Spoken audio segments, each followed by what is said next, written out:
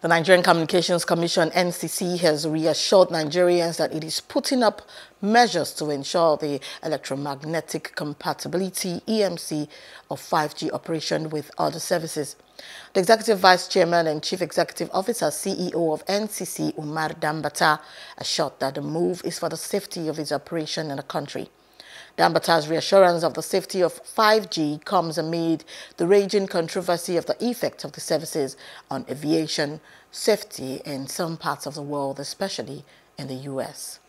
Hello, hope you enjoyed the news. Please do subscribe to our YouTube channel and don't forget to hit the notification button so you get notified about fresh news updates.